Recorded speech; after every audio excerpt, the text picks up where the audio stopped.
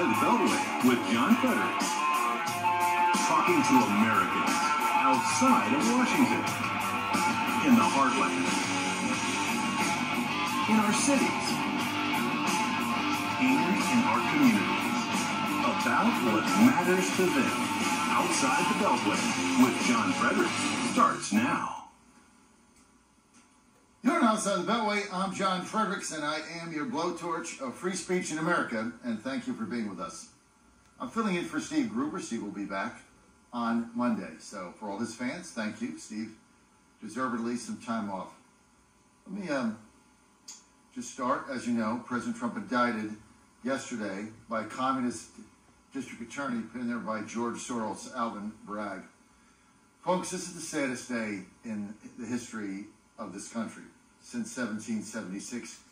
We now have officially turned into a banana republic where government agencies are now utilized against its own people to punish political enemies of all stripes against the current woke left-wing regime.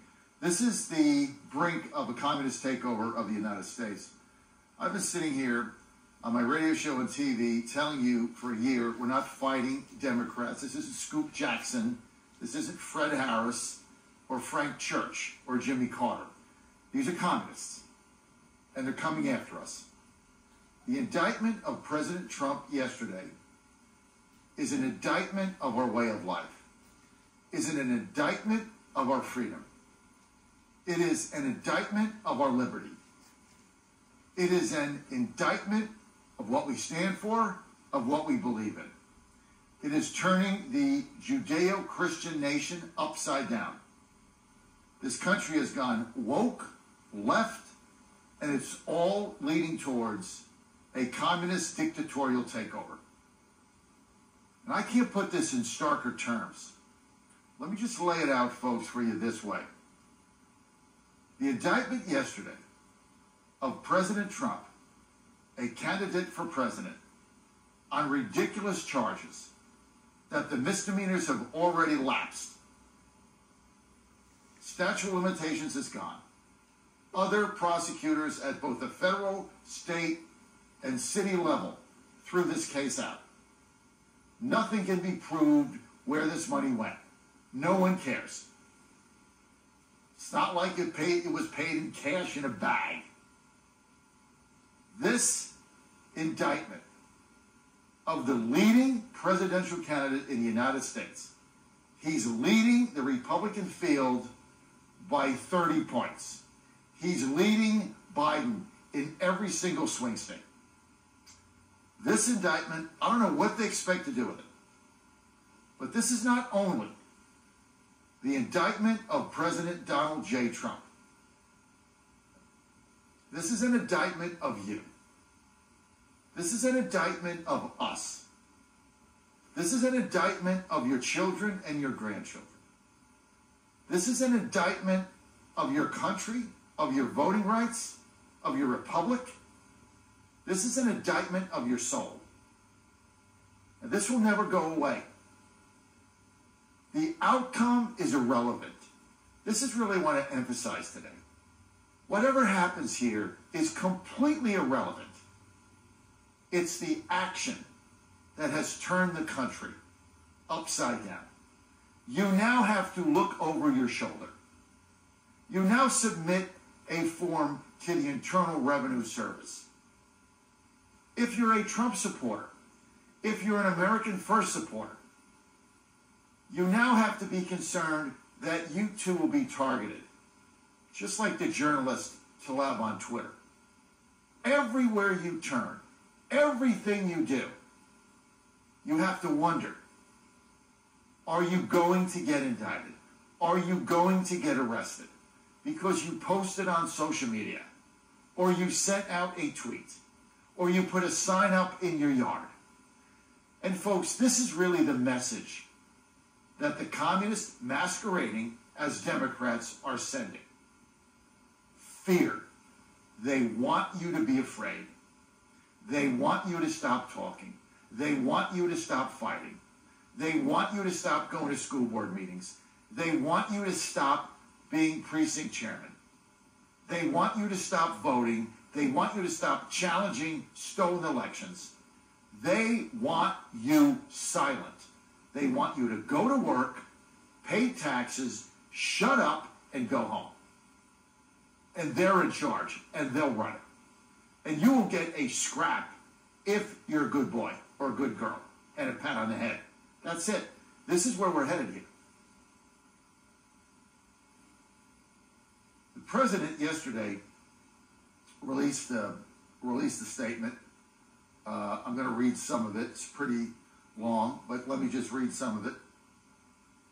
He said, "This is political persecution and election interference at the highest level in history." Think about that.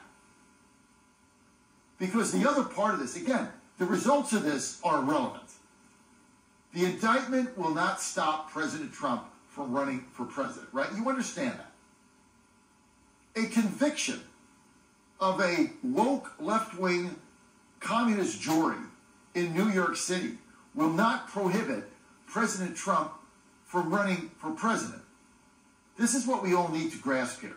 All of the fake narrative going out there about if he's indicted or if he's convicted, he can't run, he can't serve, it's all false. This is all a fake narrative that they invented. Two things prohibit someone from running or serving as president. One, you have to be born in the United States. Two, when you put your hand in the Bible on January 20th, you have to be 35 years old. Other than that, there's no constitutional restrictions. So it doesn't matter what they do. So this isn't about, oh, what's going to happen to President Trump? Nothing. He's going to win. It's much deeper than that. Because it's not about what the result of this is. It is about the action and what they have taken away from us. This is our indictment. This should ring to the bottom of your gut and soul. What do you tell your children? Comply or you get arrested. Comply. Wear a mask. Get a vax. Take your guns.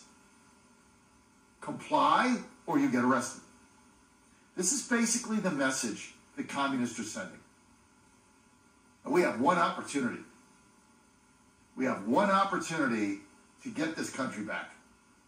And that's going to be in November of 2024. And I'm telling you right now, more confident than ever, President Trump is going to win this election. They're not going to be able to steal it. They're not going to be able to cheat. I don't care about the machines. There's going to be so many of us that will overrun everything. We are going to get the most massive victory in the history of this republic. Hundreds of millions of people 100 million people are done with this.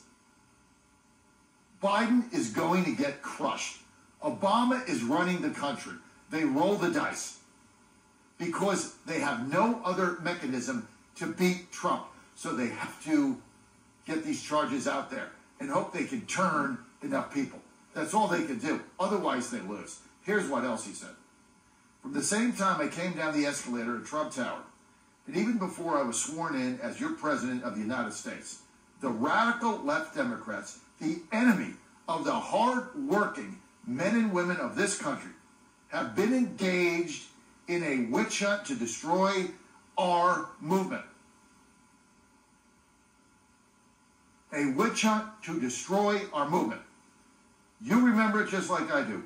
Russia, Russia, Russia, the Mueller hoax, Ukraine, Ukraine, impeachment, impeachment hoax, the Mar-a-Lago raid, and now this. This is not Trump's indictment, folks. This is our indictment. Trump's indictment is your indictment. Trump's conviction is your conviction. If there was ever a time in history, in your life, listening to me right now, that you have to stand up and stop doing whatever you're doing and get involved in the political process, some way, somehow, it is right now. And you're going to have to do this. First thing to do, If you're not, join your local Republican Party, find out where it is, and do it. Be a precinct chair.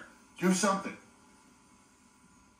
The only way we defeat this and get this country back is by overwhelming the system. We have to overwhelm it. There are 100 million of us.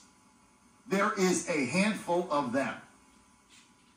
We have to overwhelm the Republican Party apparatus and rip it from Ronna McDaniel and rip it from the bureaucrats in there. We have to overwhelm the electoral system so that the number of votes that we have is so massive, there is simply nothing they can do. And you do that by getting involved. This is a dark day, folks, in this nation's history. Because what you witnessed yesterday was the political weaponization against a political enemy of the current communist regime, trying to do everything they can to impede his opportunity and impede this movement. But we're not going to let it stand, because we are going to overrun the system with bodies, volunteers, and votes. And we will crush them forever in 2024. Be optimistic. Be chipper. This is the wake-up call. And we're going to be there. I'll be right back.